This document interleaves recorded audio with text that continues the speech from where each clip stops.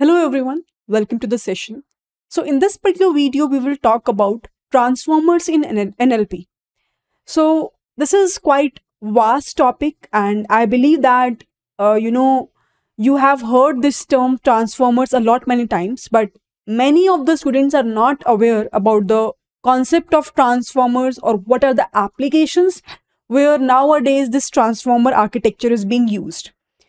Let me tell you that, it is nothing, bigger. It's just a variant of, I would say, machine learning or the deep learning concepts that we are usually covered up in our different architectures.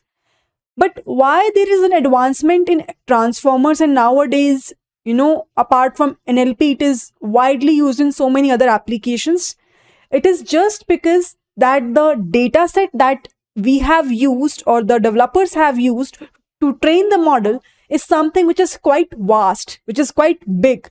And that's why, the results that we're getting from the transformers, which is a state-of-the-art model in NLP, is quite good as comparable to the other models that we have, right? So I'll talk about a very, basic application which we are using nowadays quite frequently. And I hope that you must have used this language translation. I hope you all know, right, what is language translation. So in language translation, if you observe what will happen, for example, I am the person who just knows Hindi language.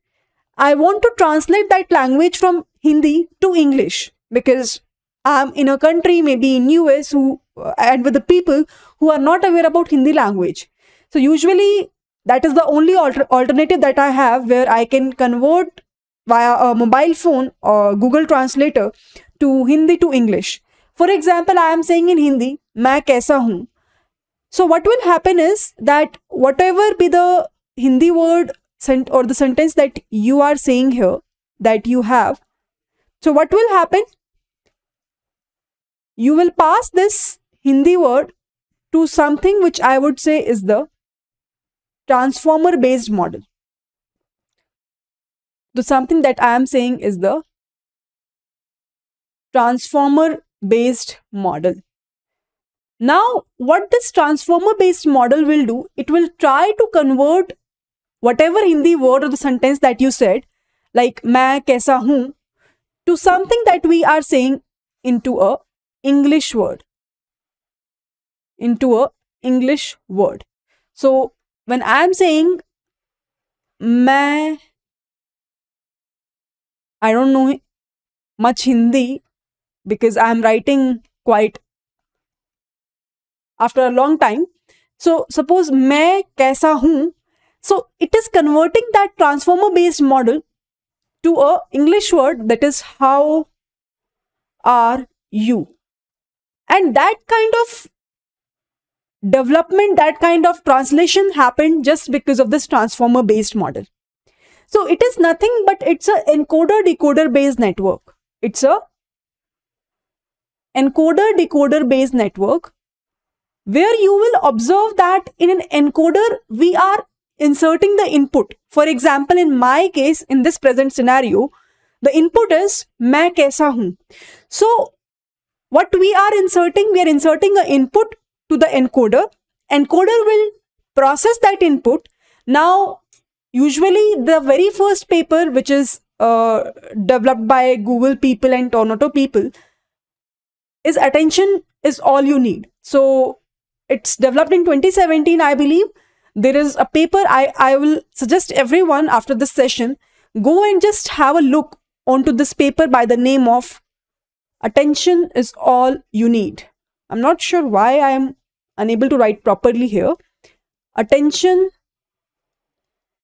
is all you need.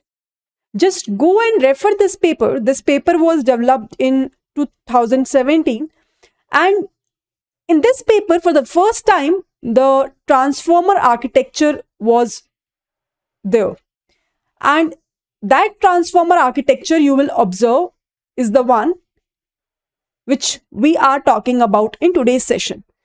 So there is a complete transformer model architecture, which you will be easily able to see in this particular paper. So what I'm saying is that transformer architecture is nothing but it's a encoder-decoder based architecture, where in an encoder, so it's an encoder-decoder based architecture, where in an encoder we are passing a input.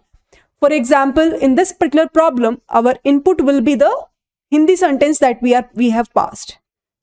So here we are passing the input, then we will be having a layers of encoder, and after that the final output of encoder will be passed to all the decoders, and further the English sentence will be given by the decoder, which is responsible to generate the output. This is how basically the encoder-decoder architecture will be developed. Initially, it's a 6-layer based architecture, which you will see a stack of 6 layers of encoders and 6 layers of decoders. Encoder is taking the input, processing it onto all the 6 layers. Final output of encoder will be passed to all the decoders that we have, and finally the output will be generated. This is how the complete architecture of transformer will look like when you go and see the research paper. But now, after some time, a lot of variants of this transformer came into picture. People or researchers started, working very keenly towards the architectures of transformer. What they did is that they have taken completely only encoder portion, a stack of only encoders. Now layers will vary, so I'm just writing a stack of encoders. A stack of encoders. Now how many number of layers? It depends, because there are so many architectures of transformers nowadays we have. And that's where the concept of BERT came into picture. Similarly, there is another concept which again you have heard of. So everything is just a version of, you can say, transformer only, where if I take a stack of encoders itself, a different kinds of architectures being developed by the name of BERT. Similarly, if I take only a stack of decoder, if I'll take only a stack of decoder, anyone, any idea that what's that version of model is called as? Where I'm taking a stack of decoders present in the transformers, and that is something that we called as GPT, generative pre-trained transformers. Now, why it is called generative? Because here it is responsible to generate the context, generate the text out of the given sentence. For example, you will see that there are a lot of examples here. For example, if I'll say once upon a time, what I want from my model is my model will automatically complete that story, right? My model will complete that story. So in language translation, which I just now talked about, one application, here somehow I would say a mapping is required. Mapping of words is required, right? But the second example which I was talking about is the language generation task. And GPT is a language generation model. So in language generation task, where GPT plays a very important role, here what we want is, for example, if I will say that I love reading novels. So what I want is, given this as the input text, if I will pass this input text to a GPT model, now again, there are a lot of versions of GPT. You will see GPT-2, you will see GPT-2 large, you will see GPT-2 medium, depending upon what kind of architecture that you are using. But fundamentals are same. But you will observe that for every architecture, you are using a decoder stack only. What it will generate? It will generate a complete, story out of it, because you will observe that these GPT models have been trained on a huge amount of data set. And that's why we are calling it as a pre-trained models, because the training is already being done on a huge amount of data set, with the help of which it is just trying to fetch the records the data where this particular line resembles. So now here you will be easily able to understand that somehow we will be having a transformer, which is we will be able to understand is an encoder-decoder type of architecture, where it is responsible for many of the real-time application tasks. One more example which I can give you is the auto-completion task, where, for example, you will observe that in the mails while writing, if you're writing something, automatically further the points or the sentences it is trying to give you auto-suggestion there. All these are the applications of the transformers which are very widely used nowadays. Now the question that you can ask from me is that how it is going to work. The very first important thing is that you will observe in the transformer architecture, there is a component called attention. Again, that's a very important concept, but just I want to give you an overview that what are the components that we have in transformers. One is feed forward, which is nothing but is a multi-layer perceptron that we have in deep learning. Apart from that, you will observe that we will be having something called as attention. Something called as attention. What does that indicate? What is the meaning of attention and why it is required? It is required to understand the context, because if my model will not be able to understand the context, how it will be able to, complete the sentence, whatever applications I'm talking about, right? Or how it will be able to map and convert it into a proper English language from Hindi to English, maybe from French to Hindi, anything. So understanding of context is the bigger problem in the initial cases, in the initial part. But then there is a concept of, attention came into picture. For example, I can just give you one example. I will say I'll just write one sentence. The chicken didn't cross the road. The chicken didn't cross the road because. Now suppose this is the sentence because I want the sentence to complete. Now I told you, right? This is the completion of the story, which is again an application of transformer, which can be easily done by GPT-2, GPT-3 models.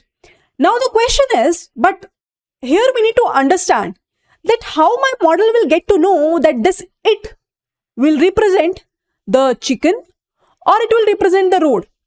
How?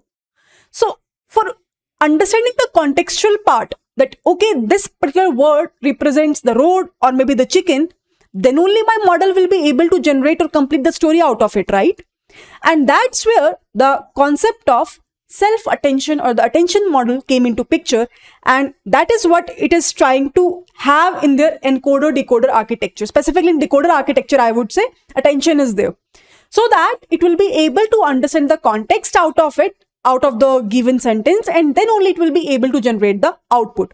And that's where the biggest, advantage or the results success will came into picture.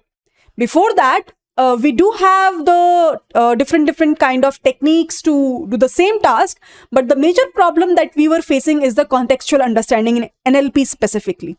But afterwards, that problem get resolved, right? So that is something that I want to talk about in this particular specific session, where I just want to give you a transformers architecture overview. Now, specifically, you can ask me one question that, okay, you told me that it will be automatically able to complete the sentence, but how is that possible? Or it will be able to do the mapping. How is that possible? Obviously, when we are passing it to a transformer model, our model doesn't understand any of the character. Doesn't know I love reading novel. If I'm writing, what is the meaning of I love reading novel? What it will do internally is, the very first task is it will try to tokenize the sentences into the words. Tokenization of the words will happen. And then for every word, there is a mapping with the numeric IDs. So you will be able to generate a numeric IDs out of that. Now, after getting this numeric IDs, my model will be easily able to understand the numeric numbers. Then we will pass those numeric IDs to the model, and then my model will be able to understand the context out of it. And that's where the concept of word to vector and all those things, whatever with the word embedding techniques that we have came into picture. Because my model doesn't know what's the meaning of the character that we are using here. What my model knows is the numeric numbers. And finally, whichever numeric number is having a higher probability of having a next word. So, for example, if I am saying I love reading, now I don't know what is the next word. So what is the next word is my y, This is the target value which I want to look for. And this is something which will become the input feature that we have.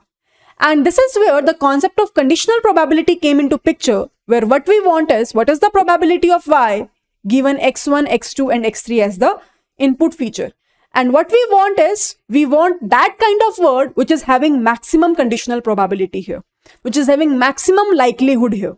And that's where the overall concept came into picture, and whichever word is having a maximum probability, that word will become the next. And this is how complete text will be generated in a generative task, right? So this is overall idea behind how the generation will happen. I can demonstrate you one very simple demo here so that you will be able to understand whatsoever I am talking about here. But you know, you have to understand the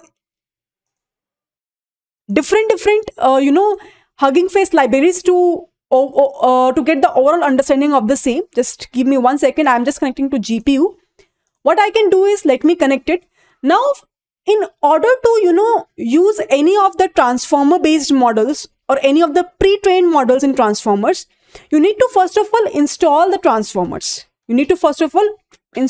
transformers.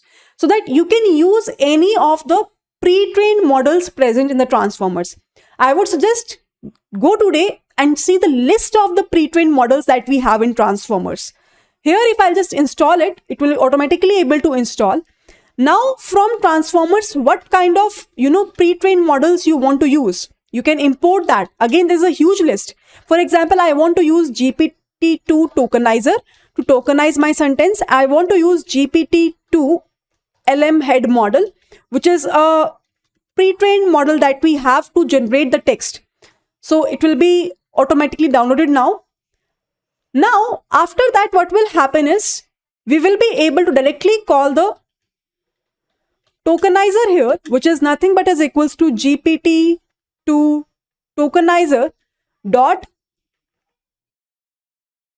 GPT-2 tokenizer. You need to download that, obviously. So here you need to define what is that pre-trained model that you want to use here. For example, I am saying I want to use a GPT-2 large pre-trained model. So this particular model is having a huge number of parameters which is already been trained on, and a huge size of data set which is already been trained on. Now here, if you will observe, I'll use my model. My model is generative model is GPT-2 LM head model. And inside this model, what I will do is, again, I'll call this pre-trained model, which is nothing but GPT-2 large, and I'll mention the pad token ID, which is nothing but is equals to tokenizer dot end of sentence token ID. Why I'm writing this? Because it represents the vocab size. So usually, if I'll just show you the encoding part of this,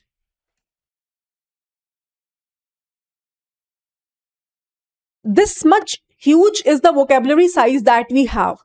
And for every particular word, we will be having a numeric ID. So if I'll just try to decode this, I'll show you, this is the indication of the end of text that we have. So let it run. It will take some time. And after that, I'll show you that how we can tokenize the sentences. So let me write one sentence here meanwhile. For example, I am saying, I love watching motivational movies. Okay. This is a sentence that I have. And I want to generate a numeric ID out of this particular sentence which I am saying. So what I will do, I'll first of all encode that. The meaning of encode is to convert a character to a numeric ID. So what I'll do, I'll pass the sentence and I'll pass what is the return tensor which I want to return it. I want it in the PyTorch form. So that is something that we have. So see, it is taking some time. If you have a subscription of Collab Pro, so it will do much faster job as comparable to what it is doing right now. So here you can see that we will be having a 50,000 approximate vocab size. If I'll just decode it, you will be easily able to understand that it is representing something called as end of text. Here, if I just want to show you that how every particular word is being converted into a numeric ID, that's the real objective which I want to show you here. So if I just print what is the numeric IDs I'm getting here, then you can see that we will be having 40, 1842, 49. So for every particular character, I will be having a numeric ID. How can I say that? What I will do is I'll say tokenizer, just to show you, demonstrate you, dot decode. And here I am saying numeric IDs 0, 1. What it is indicating? I think it is indicating love, right? 1842. If I'll say what is indication by 0, 1, 2, 3, 4, 5 movies, right? So you will observe that 0, 1, 2, 3, 4. Okay, it is 4. So it will be movies. So you can observe that starting from 0, 1, 2, 3, 4. So we will be having in total 5 words, and for every 5 words, we will be having corresponding numeric ID. And that is what I was talking about. For every particular word, first of all, is the conversion to a numeric ID. And this numeric ID we will use to pass to the model to generate the further text. Now, how it will do? Let me just show you how it will do. Okay. So here you can see that what I am saying, I am passing these numeric IDs here, and I am passing what is the maximum length of the sentence which I want. Number of beams is just for the optimization purpose. As of now, just I'm not going in very much depth towards that. Just I want to demonstrate to you that how the model generation work and how we will be able to get an output using the transformers, because I have illustrated the concept theoretically. So here, if you will see, if I'll just show you the result here. And then if I'll decode that, tokenizer.decode, what is the result I am getting? Skipping the special tokens equals to true. I'll just show you how the result is going to look like. You will very soon see that we will be able to get a complete sentence out of it. And how it is possible? Only with the help of the transformers. That's the amazing application that we really have in the transformers. That's the capability that we have, and that's why it is widely used nowadays. Here, by the way, in the meanwhile, let me talk about the parameters which I am using here. Numeric IDs, I have shown you that whatever sentence we are picking up, maximum length, how much is the bigger sentence that you want. Number of beams is, it will keep on checking the probability that whichever with the next word having the higher probability, that word it will pick up. When I'm saying 5, at a time, it will pick the topmost 5 probabilities. And finally, whichever complete sentence is having a higher probability, that particular sentence will be the one which will be the final one. No repeat n-gram size is something which is saying that there will be no 2 grams will be matching. There is no duplicacy.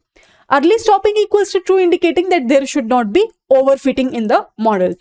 And finally, we will be able to get the result. Here you will observe that once you will be able to generate the result will be in the form of a numeric number or numeric IDs. But again, for every particular word, we will be able to get the numeric IDs, but we don't know the meaning of those numeric IDs, right? In order to get what the sentence will look like, what we will do finally is we will try to decode it. We will try to decode it so that we will be able to get the final output out of it. So let it run. See, it can take some time. And you can see, right, it is using heavily the RAM as well and the disk size as well. So let it run. So I hope that you will be meanwhile easily able to get an idea that what a transformers in NLP is all about. So I would say that it's really an amazing, model, a state-of-the-art model.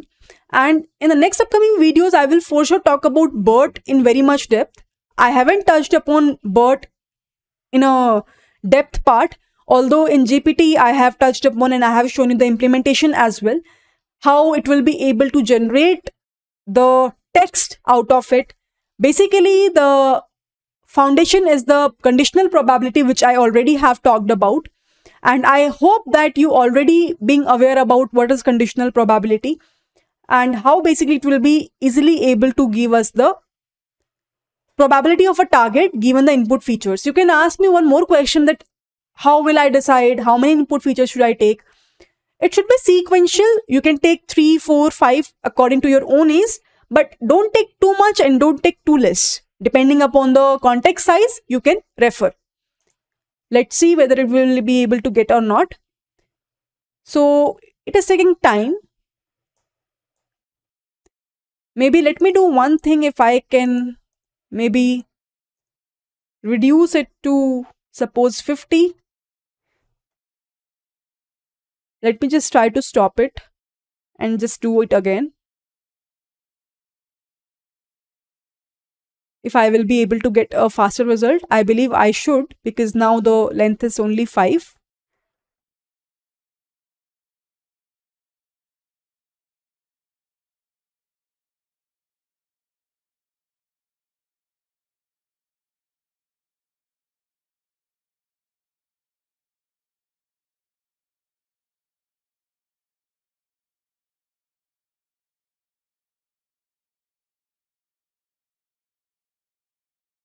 Otherwise, I have to reduce it to further. You are correct. Okay, I am getting the output, I believe. So see, I will be able to get 50 words here. But these 50 words are the numeric IDs again I am getting. Further, I need to decode that. So if I'll just copy this and if I'll just paste it here, not properly visible. So what I can do, maybe I can open a word pad here. And I can show you. See, I love watching motivational movies and this one is one of my favorite. It's about a guy who is trying to lose weight, but he can't seem to do it. So he goes to a weight loss clinic where he meets a woman and so on. So basically there is a proper story behind it and it seems like that someone, human being is coming and telling to me. And that's the power of transformers. That's the power of training with a huge dataset that we have on the web. And this is something which I really want to explain to you all in this particular video. If you still have any sort of doubt regarding the understanding of how transformers basically work and whatsoever context which I have given you here, please try to go through the research paper. Attention is all you need. I have written it down, right? There a complete full-fledged architecture is also there. You can go and try to check it out. There is a complete example which I already have given you, but if you will read one more time, you will be able to get a better understanding of the same. If you still have any sort of doubt, do let me know. I'll for sure try to resolve it as soon as possible. With this, happy learning to all. Bye-bye everyone, and I'll see you all in my next upcoming videos.